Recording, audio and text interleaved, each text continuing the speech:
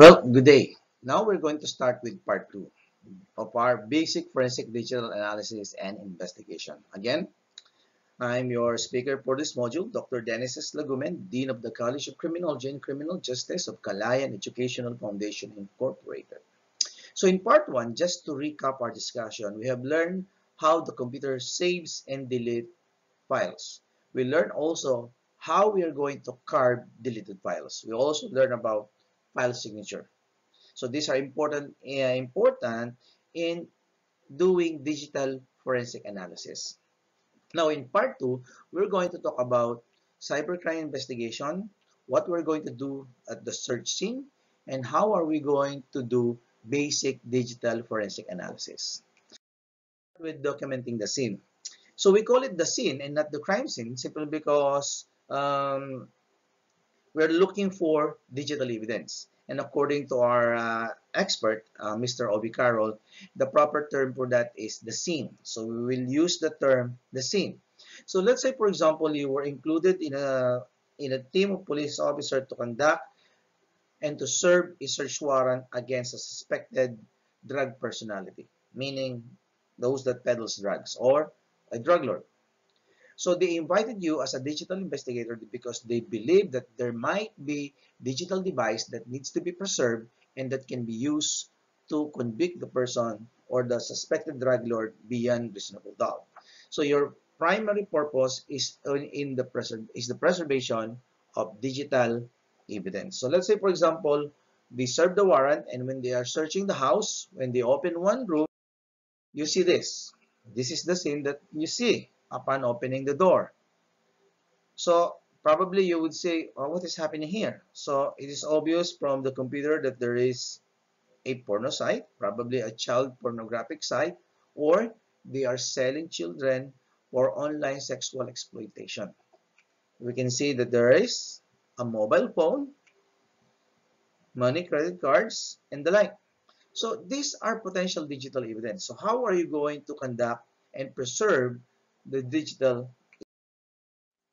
So if we're going to go back in our traditional crime scene investigation, we know that if there are no injured person, the number one action should be the preservation of the area. This is for putting up a core a police line so that no unauthorized person can contaminate the area. Okay? So after the preservation of the area, we have to follow the golden rules of crime scene investigation. And I think all of us, all of you, are familiar with the golden rules of crime scene investigation. And this is do not move or touch anything unless it is properly photographed and sketched. So after you have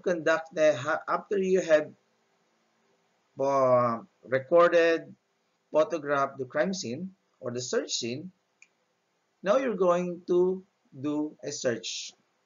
And in a search, you normally do have a search plan. You can either use the traditional search plan method. We have the strip method. We have the double strip method. We have the grid method. And we have the concentric or the wheel method. So whatever search plan you use or method, okay, the basic rule is you have to preserve digital evidence since you are the digital forensic investigator. So it's your ability to recognize, collect, and preserve this digital evidence that would make the difference in proving the guilt of the person beyond reasonable doubt. And after you have done this, let's say, for example, you have already preserved the scene and now you are ready to do a search of the area. Now, let's say, for example, you use the strip method. So what possible digital devices would you collect? So normally, number one and the most obvious is the laptop. Now, collecting the laptop, it depends on whether it is powered on or powered off, but we will discuss that later on. Then there is the mobile phone. What else? What else did you see from here from this scene? There is that's number three. That is, what's that? It is a router. What else? We have the external drive. What else? Credit card. This could help us to identify that the person who owns the computer. Then, of course, the money. Then we have this CD that maybe contains information. And we have a flash drive. And beside the flash drive is a phone that we can also use to get the IP address of the telecommunication device. So all of these are potential digital devices that contains digital evidence that you must collect properly. But then again, the proper collection is important so that we can ensure the protection of the probative value of all digital evidence. And how could you ensure the protection of the probative value of the digital evidence? How? Well, you have to record all evidence collected, just like in a traditional crime scene search, and you must maintain a chain of custody. And in order to ensure this, okay, then sure, normally that form must be signed by witnesses, meaning the investigators and the witnesses who are present during the searching, the serving of the search warrant. So this was a form that was given to us by the PNP Anti-Cybercrime Group. Okay, so this is one of the form that they use. Okay, Digital Forensic Laboratory Evidence Custody Form. So it tells here the lab case, who is the officer requesting the investigation, agency, contact of officer, investigator, date, agency case, nature of the crime, contact, and you're going to put here, itemize here, all the digital device that you recovered from the search scene. Then normally you have to do the customary signature. So this would act as your chain of custody so that to ensure that the digital device collected at the scene are authentic. But aside from that, later on in our discussion, we will also discuss another way of ensuring the authenticity of the digital evidence or the digital device. So I ask you, let's say for example, in the search scene, you encounter a computer that is powered off. Okay? In order to collect this properly, what should you do? Should you open it and check whether it has any incriminating evidence, or you just bring it to the laboratory? Well, according to Obi Carroll, the best way in order to preserve the probative value of a powered-off computer, what? Sure, of course, it's bag transport to the computer laboratory, because simply because as a forensic investigators, you do not have um, it is best examined in a computer laboratory with the necessary digital devices, forensic toolkit that can be used. And at the same time, although there is a computer, when you conducted a search scene, it doesn't mean that the computer is used for criminal activities simply because it's powered off. And you don't have the authority to open and analyze the computer data. If you would remember your module in cyber warrants, you need a warrant to examine computer data. If not, and if you examine a computer without having a warrant, any evidence collected from that computer might be inadmissible in evidence. So therefore, if the computer is powered on, tag bag transport to the computer laboratory, secure a warrant to examine computer data, and that's the time that you can open the computer. Okay, so when you're going to tag back and transport the computer laboratory, it's best that you record the details of the laptop or the computer. So you have to copy the product number and the serial number. So this would ensure that the computer will not be changed, okay, or replaced by any scrupulous people. So going back to our search scene, okay, what should you do if the computer, the laptop is powered on? For example, as can be seen in the picture, when you open the door, there is an online sexual exploitation of children. Meaning there are, let's say for example, there are child pornography being shared via computer. So how are you going to collect a computer that is powered on? What is the proper procedure? So that any information in the computer can be used in court in order to prove the guilt of the person beyond reasonable doubt. So, would you turn off the computer? Okay. Would be this the correct action? If the computer is powered on, turn it off. Well, according to Mr. Carroll, Obi Carroll, no. You never turn off a powered on computer. Why? By turning off the computer, there are many data that would be lost, especially the data in RAM. Now, I think you understand what is RAM. It is random access memory. Okay? Now, for any device to function properly, all the data must go through RAM.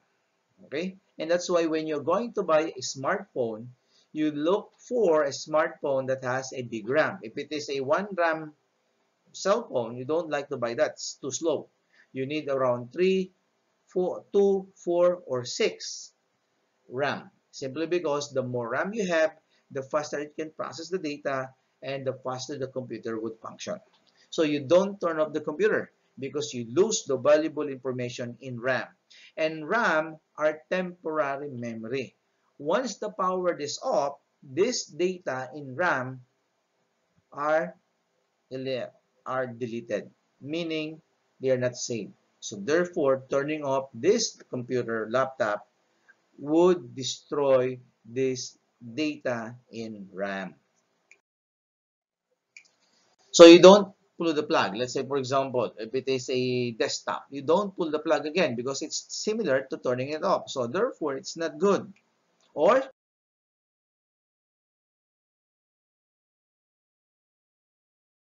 since it's powered on, would you look for incriminating evidence in the computer? See what are the websites that they visited? Probably they have email open. You would like to read the email. Or the Facebook is open. You would like to see what are the chats, the content of the chat. Well, according to Obi Carroll, no. Don't do this. Because like I said, you have search warrant, but you don't have a warrant to examine computer data. Okay? So in order to um, ensure that the computer data can be used in court, you must first secure a warrant to examine computer data before conducting any digital forensic analysis on the computer. So therefore, do not move the mouse, do not scroll on the file explorer whatsoever, do not touch the computer. So, what are the basis for this concept? Well, even in the PNP anti-cybercrime policy or manual, there is this process in paragraph C and D. Do not start up equipment that is switched off. So therefore, if it is powered off, do not turn it on. Let the digital investigators conduct the investigation at the laboratory. And switch off equipment that is running only when you have made sure that this is appropriate. So therefore, turning off the equipment should be only done if you believe it is already appropriate. A document that is open and visible, for example, may be encrypted when stored. And that's true. Let's say, for example, my files is password protected. When you turn it off and you turn it on, the computer will ask you my password. And you cannot force me to give you your password. Okay?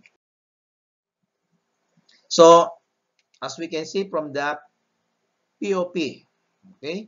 Procedure POP manual, okay? Police Operational Procedure Manual 2013. In paragraph B, secure the computer as evidence. What do you need to do? If the computer is off, do not turn it on. If the computer is on, do not turn it off, nor touch its mouse or its keyboard because you might enter a new data and that could contaminate the digital evidence. So from here, you can see in the manual of the PNP, do not turn off any powered on computer. So in order to collect a powered on computer, you have to follow the 3 steps of incident response that was taught to us by Obi Carroll. So what are these 3 steps of incident response? So these 3 steps are, 1, let's first talk about the step 1, which is image RAM. I think you remember our discussion of what is RAM. Random access memory Here, the computer processes everything that you are doing with the computer, but then again, it is not saved. It is only when you click save that the information in RAM would be saved in the hard drive. But as long as you're not clicking save, the data in RAM are only temporary, and cutting the power of the computer, you would lose all the information in RAM. So the first thing you have to do before you turn off the computer is image the RAM. Okay? So like the RAM,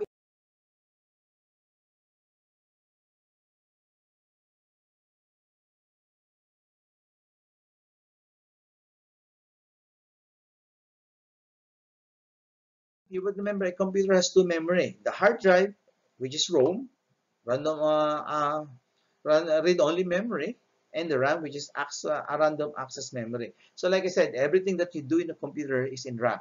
If there is a virus in your computer, it will be in RAM. Okay? If you type any documents, if you open a movie, if you open a browser, you open your Facebook, you're in Twitter, Instagram, all of those information are in RAM. So therefore, we have to ensure that we get the data in RAM. And how are you going to get the data in RAM? By imaging RAM. Okay? So everything you do in your computer passes through RAM. So that's how important RAM is. For example, your computer has a 16 GB RAM. So it has a lot of data. So we have to preserve that. Okay? So whatever you do in your computer, let's say for example, like I said, your computer has a virus, a malware, it will be in RAM. You open any document, it's in RAM. You run a scan, virus scan in your computer, it will be in RAM. You open any browser, it is in RAM. You connect to a Wi-Fi, it's in RAM.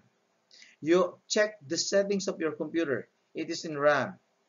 You made a chat, it's in RAM. Or whatever you do in the computer, it always passes through RAM. So all of this information is in RAM. And by turning off, you lose all of this information. So that's why we have to image RAM. Now you may ask, what do you mean by image RAM? Well, in simple terms, when you say image RAM, we're going to make a copy. But not just a copy, the traditional sense. You're going to copy bit by bit the content of RAM. When you say bit by bit, every part of the RAM will be copied as if you're going to clone the RAM. So once you image the RAM, it becomes a forensic image now. Okay? So RAM has valuable data. Okay? So how are we going to image RAM? Okay? So according to OBI, when they conduct in training to their local law enforcement officers, they normally gave them a 128 GB flash drive. And in the 128 GB flash drive, it contains a folder. They call it the live response folder. And in the live response folder, there are several software that can be used to image RAM. Okay? So when you open the live response tool, you would see several software.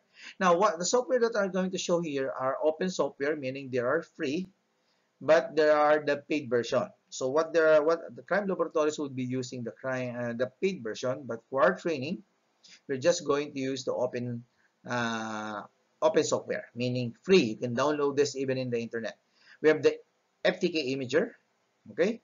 We have magnet action, we have EDD, dump it, and Belka soft RAM capture. So all of these, especially this one, and this one are used to capture or image RAM. Let's say, for example, you're going to use FTK imager. Now, what do you mean by FTK? It stands for Forensic Toolkit. Now, when you open FTK, you would see a dialog box here. Okay? And this is your main screen for FTK. Now, since you're going to capture memory, you need to click this icon. Okay, let's enlarge that. So this is the icon. Okay, so it says capture memory, and you see the image is similar to a RAM. Okay, so when you click memory, okay, capture memory, a dialog box will appear. Or if you would like to, you can press File and just choose Capture Memory. Click that, a dialog box would come out. Capture Memory, Memory Capture. It's going to ask you first, where do you is the destination path?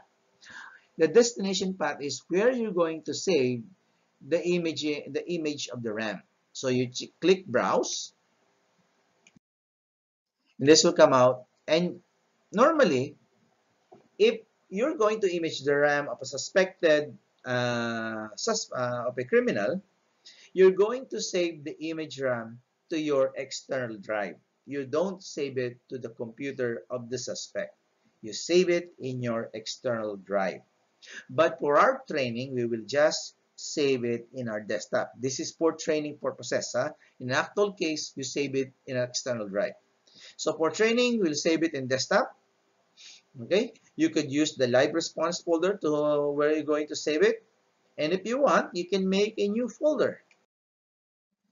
And you click that, you can, let's say, for example, name it RAM. Okay, and now, so you would see here the destination path is at C drive, user, training, desktop, live response, RAM image. Now, the default name would be memdump or memory dump. Okay. Now, after that, click capture memory. After you click capture memory, a dialog box, a progress dialog box would come out, and you would see the progress here. So from here, the 32% already captured. And once it is finished, you would see here, memory captured finished successfully. Now you can click close.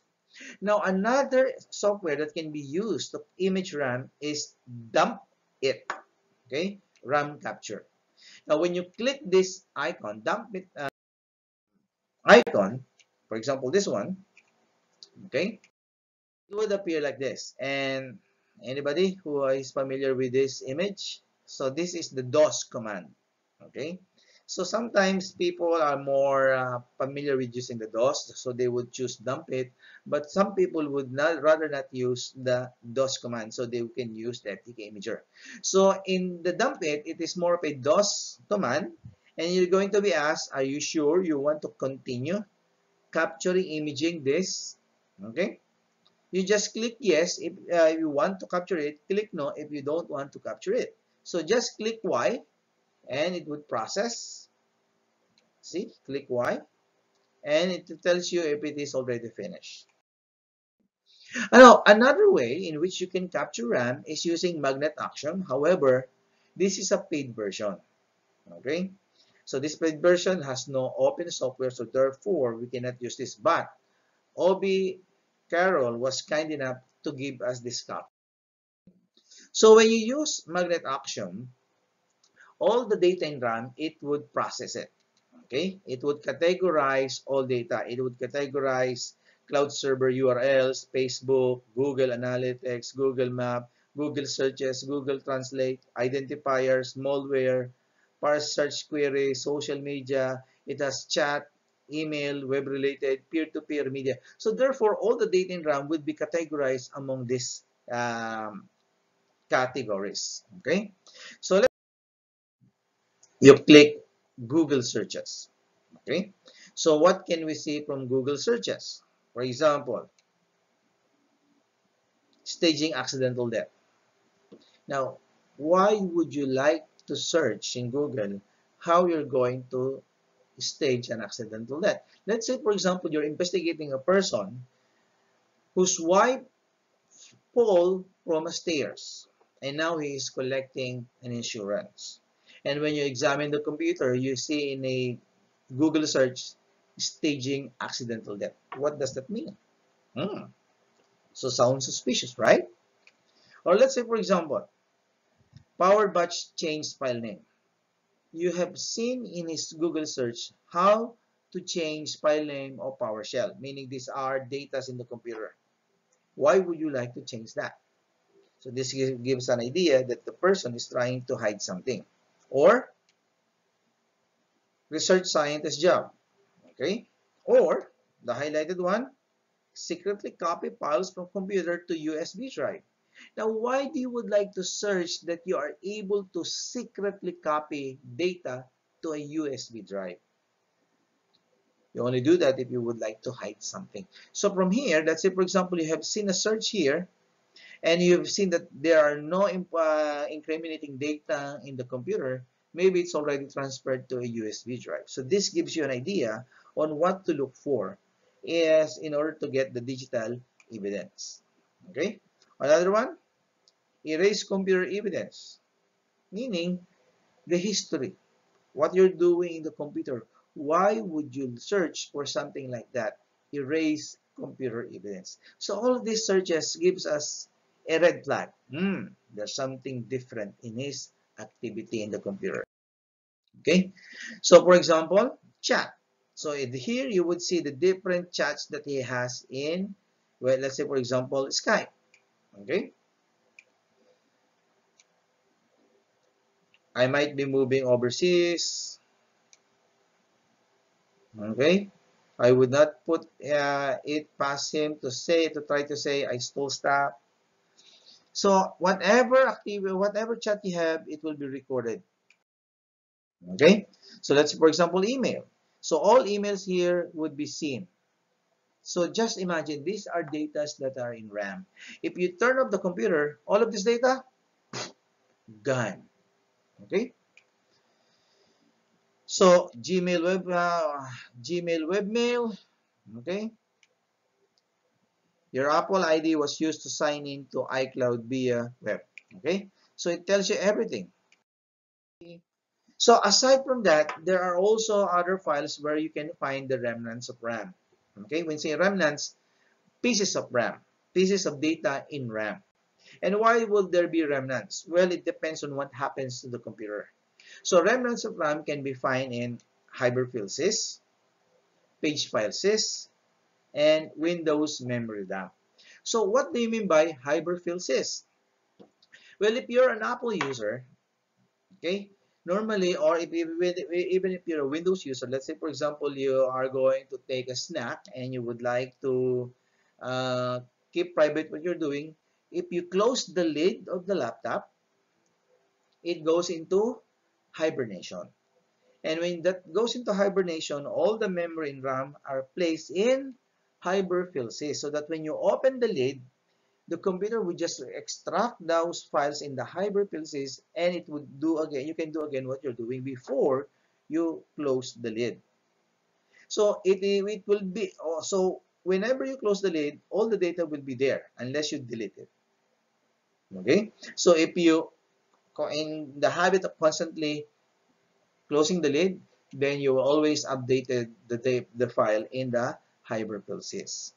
Now for the page file sys, now, let's say, for example, if you're, let's say, for example, you're doing a lot of things in your computer. You're doing chat, you're doing Facebook, you're doing Twitter, then you are editing a movie, then you are writing in Word, you're doing some Excel. So therefore, it's up a lot of RAM. And if, let's say, for example, your computer has only 4 gig of RAM, and it's almost full, if it is fully full, the RAM, it would hang. So therefore, it will not function properly. So the computer, if it's about to be full, the space of the RAM, it will throw away the file at page file sys, so that you can continuously have enough RAM to do what you're doing. So whatever files was transferred to the page file sys, it will be there, but then again, it is just a small amount of data. And the third one is Windows memory dump. Now, do you remember the time that when you're using a computer, probably 20 years ago when you're in high school, then the power went out, brown out, blackout, the computer also shuts down. And when you open the file, what you have been typing, let's say for the last 30 minutes, and you forget to click save, all of those 30 minutes encoding gone. Remember the time? Well, starting Windows 7, they come up with a Windows memory dump. Okay? What do you mean by Windows memory dump? Let's say, for example, the power turns off. In that split of a second, it will throw and save data in the Windows memory file. That's why sometimes when you're doing something in your computer, the power turns off. When you open the computer, still you're able to what? To retrieve some of what you're doing. Maybe not the entire thing, but some of the data that you have saved when you click save. So that's in Windows memory dump. Okay, so all of these three files could have remnants of RAM. But then again, the best data to get RAM is when you image the RAM itself. Okay. Okay. Word of caution before you proceed with saving RAM or imaging RAM. Okay. Now,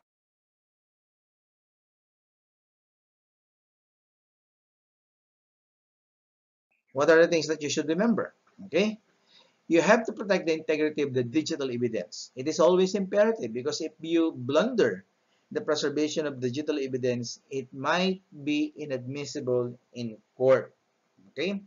So, one thing that you should remember is that you do not alter the digital evidence. So, not alter during the imaging, analysis, and custody or the chain of custody. Okay? So, in order to prevent the communication between a storage device and a computer is that you use a write block device. Okay? But in imaging RAM, you don't need to use a write block device. In imaging RAM, you don't need to use a write block device. But I would just like to discuss this. Let's say, for example, you recovered from the suspect in his possession a USB drive. Okay? So you don't just plug this in a computer because once you plug the device, the USB drive in a computer, the computer and the USB drive will communicate with each other, and the computer would make a record that this flash drive was first inserted to this computer on this date, and the last day it was removed from the computer is on this date. So there is a constant communication. You do not want that communication. So in order to prevent any communication between the computer and a storage device, you need to use a write block device. Okay? So there's a write block device for hard drive. So this is the hard drive. You first connect that to the write blocker. Then the write blocker is connected to the computer. And in this case, you connect the flash drive to the write blocker and you connect the write blocker to the computer. That's the proper way. Okay? But then again, if you're just going to image RAM, you don't need to use a write blocker. Okay? You may ask, then there would be communication. Well, the communication will be very small simply because you're just going to copy the image, the RAM. So what is a write blocker? So by definition, a write blocker is any tool that permits read-only access to data storage device without compromising the integrity of the data. So in other words, a write blocker, when used properly, can guarantee the protection of data chain of custody. So it prevents the communication because it is only read-only access. So after you image RAM, okay, you have already created a forensic image of RAM. Okay, then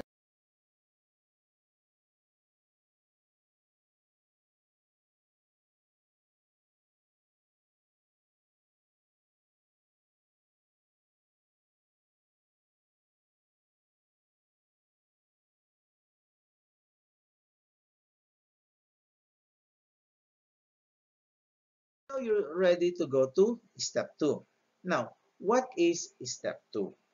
Okay, so it's check for encryption. Okay, so you may ask, what is check for encryption? Well, when you say encryption, it's synonymous to having a password, right? Okay. According to Obicaro, they have experienced that some criminals, especially those involved in child pornography, they have the habit of encrypting their computer, or they are in the habit of creating an encrypted container in the computer. And this encrypted container is password protected and it must be mounted. So if you don't mount the encrypted drive, you will never know that there is an encrypted drive. Okay? So in order to check whether there is an encryption, then you have to use an encrypted disk detector, EDD. So that's why we're going to use this next software, EDD, or the encryption disk detector. When you click that, just click yes. You may ask why. This is an open software. Okay? Then just accept. You've been doing that in Facebook, in Twitter, in Instagram, so just accept. Okay? So what you would notice is the yellow text. Enlarge that, it says here, drive V appears to be a virtual disk, possibly a TrueCrypt or a PGP encrypted volume. So this tells us that the computer has an encrypted drive. Okay, now we know that the computer has an encrypted drive. What are we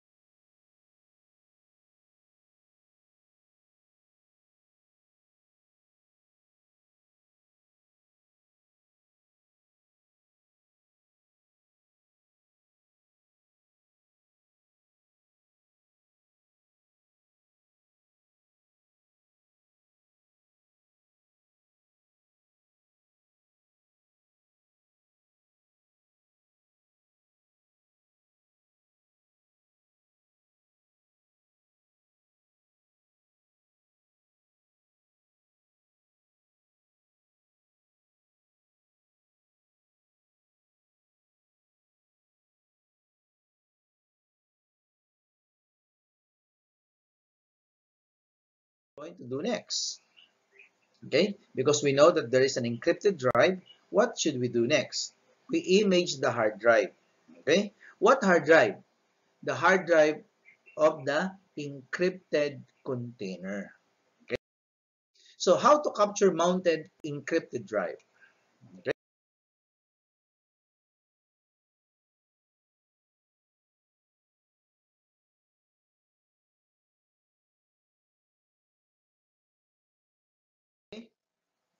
so we do live logical image. So what do we mean by live logical image?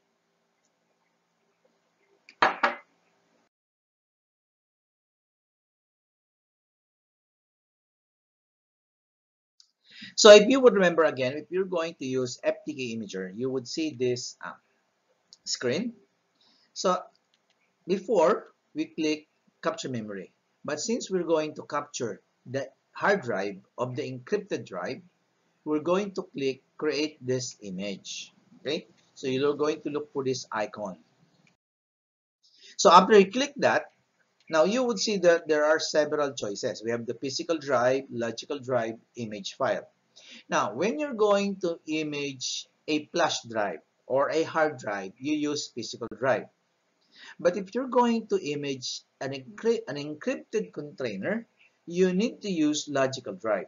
And if you want to view a forensic image that you created, you're going to use image file. Now, for encrypted container, we're going to use logical image or logical drive, simply because an encrypted container has a password, and when you copy that logically, it will remove the password so that you can freely examine the image. Okay, let's click next. Okay, again, you use logical drive, you click next, and you're going to choose which drive do you want to examine. If you would remember, in EDD, it says drive D. So therefore, you have to highlight drive D. Okay? Drive C is your hard drive. So you don't use that. You don't not going to choose that because you're going to copy the virtual drive. You click V. Now, the encrypted container has different alphabetical uh, distinction or letter. It could be F, it could be G, it could be O, it could be X, Y, or Z. Okay? But the usual is C and D. And if you instead of flash drive, it become F. So normally it uses the higher letter of the alphabet. Okay. So you click the virtual drive. Okay. Click next. Then you're going to click add. Okay. After you click add, it will have this dialog box. You can choose among this raw, smart, EO1, or AFF. Now you may ask, what are the difference of these four? Well, raw, the problem with raw is that sometimes it can only be read by the software that was used to image it. Okay. Smart is also similar. So that's why we use EO1 according to OBCAR, simply because EO1 can be read by any type of forensic device or forensic toolkit, any software that creates forensic image. And at the same time, EO1 has the most number of metadata available. And you may ask, what is metadata?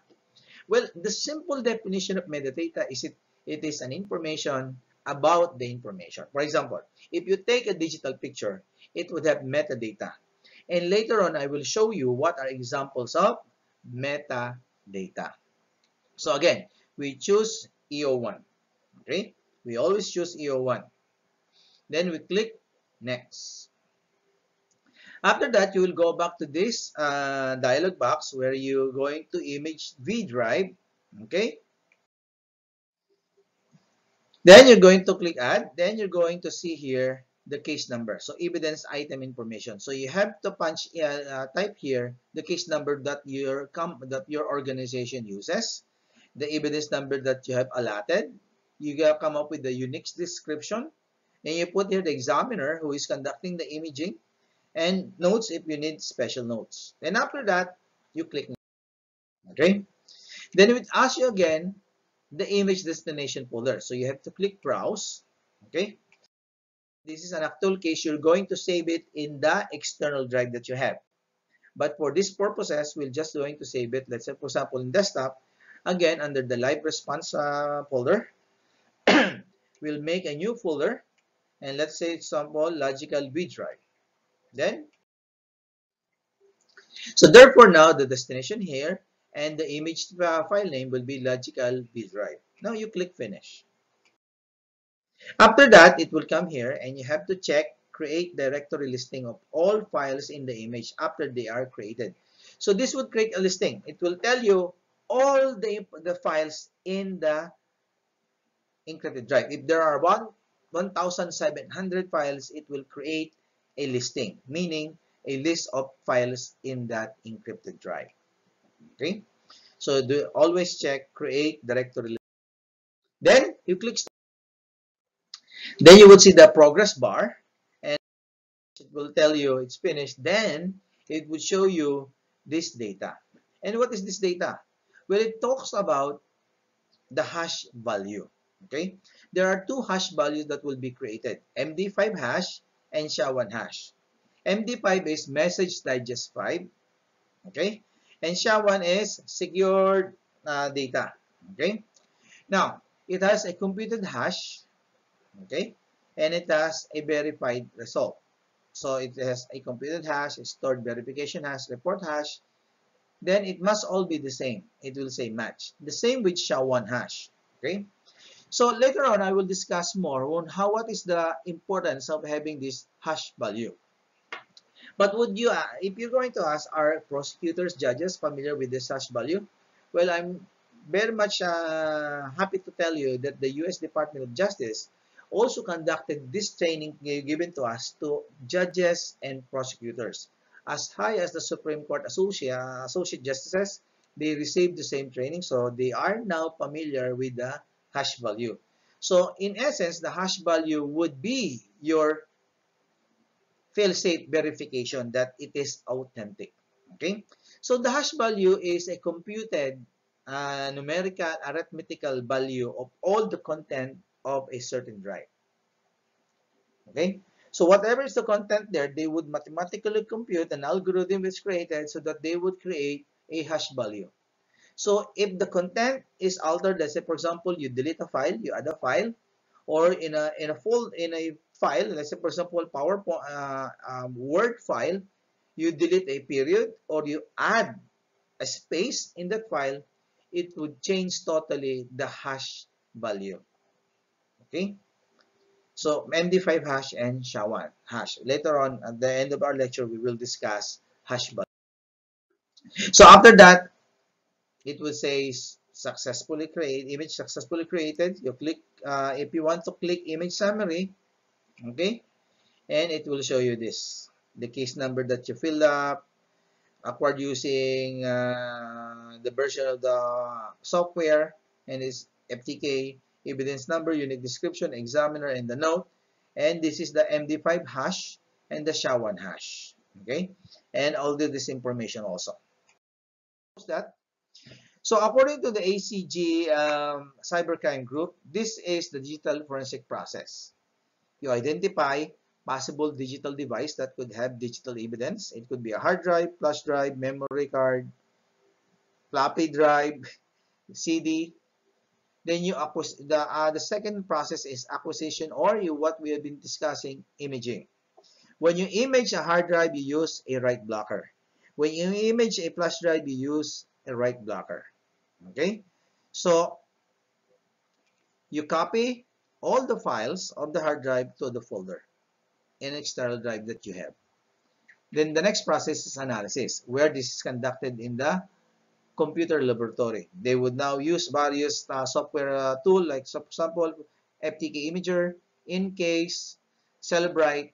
So Encase and FTK are used for computer. Celebrite is used for mobile phone.